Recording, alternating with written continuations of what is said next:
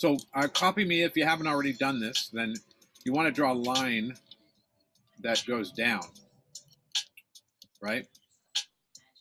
As you get more animals, you're going to get, as you get more animals, you're going to get less balloons. So you're going to get less balloons as you get more animals. And this isn't accurate. I'm just giving you a sense of, like, a little bit of a sense of how this works, okay?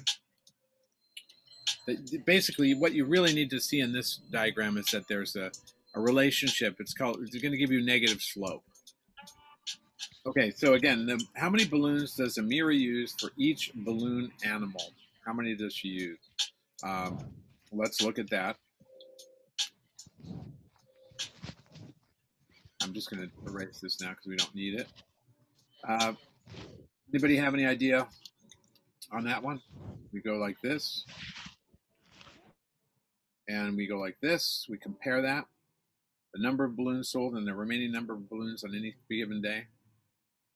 We've got a difference here of 24, this X value and Y value. If we look at M, the slope, and we calculate it, we're going to get Y2 minus Y1, or the change in Y over the change in X. That's rise over run, X2 minus X1. So you can see this is rise over run, and M equals rise over run. It also equals Y2 minus Y1 over X2 minus X1. And this is going to be your X1, Y1 right here, and your X2, Y2 is going to be right over here. You're going to see that on the screen in just a moment. It just takes, there's a little bit of a time lag. So you're going to see X1, X2 labeled as they just starting to appear now. Again, X1, Y1 is the first point, 15,200.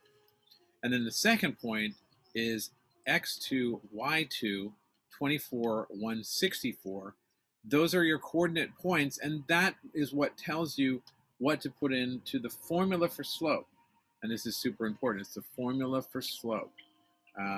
So now we just plug them in, and we get, does anybody have an answer to this? 200 minus 160. Y2 minus Y1, I'm sorry, it's messed it up here. Let me do that again. So when we plug this in, it's going to be Y2 minus Y1, which is the rise over the run, right? So it's 164. And notice that's going to be a negative number. Well, that's normal because it's going down. It's a slope that's negative. It's Y2 minus Y1. So hold on. 164 minus 200. And then over X2 minus X1, 24 minus 15. And you'll see that in a moment on the screen. So as you can see on the screen here, you've got your Y2 minus Y1, which is 164 minus 200, over X2 minus X1, which is 24 minus 15. So make sure you're writing these notes down, and then we don't have to go around the room twice. You can see you've done it first time through. So again, this is the formula for slope that we're using in the table to understand how the graph works, understand the word problem. And ultimately, we want to find how many balloons does Amira use for each balloon animal. So how many does she use for each balloon animal? Does anybody know the answer to that? How many balloons does Amira use for each balloon animal? What do we get when we get this answer? We've got 164 minus 200. 24 minus 15 is 9. What's 164 minus 200? It's going to be minus 36.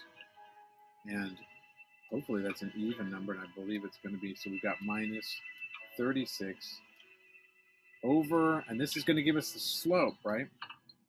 So basically, that is going to be negative 4.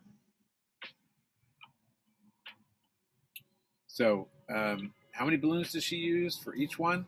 She uses 4 balloons for each animal. Because it tells us the slope, that means the amount of balloons she uses per animal. And that's why we have a graph to describe that. So again, this is going to give us the step down. If we were to do this one step at a time, right? If we remember those step ladders, we go one step at a time. We have a little thing like that. We show how we're going down the ladder, right? So we're getting more animals out here, but we're using up balloons. So that's what happens when we find the slope, and this is the slope triangle. And this, again, the thing is, some of you don't know the formula for slope. You've got to remember it, or somehow memorize it. But just use it. If you use it a lot, as you will, that's the formula for slope, guys. And again, this is all being recorded. This will be on the video, so you can watch this again and again. And there it all is. So let's have a look around the room. Hopefully everybody's been watching and doing it, and engaged in it, trying it out when they first started, and then we go from there. Yeah, good job. Nice one, Artine. Very nicely, thoroughly done. And you got your answer. Good job. And this has got the graph as well, so that's awesome. Thank you, Luke. Skylar, nice job. And everything is there. And Skylar's got the full deal. She's got the entire package. And similarly, so does Estrella. Good job. Way to go. You guys have got the full package. Kevin, I know you've had some internet problems.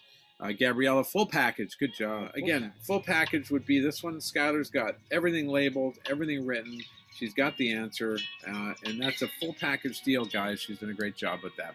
Give her a hand. Same thing with Estrella.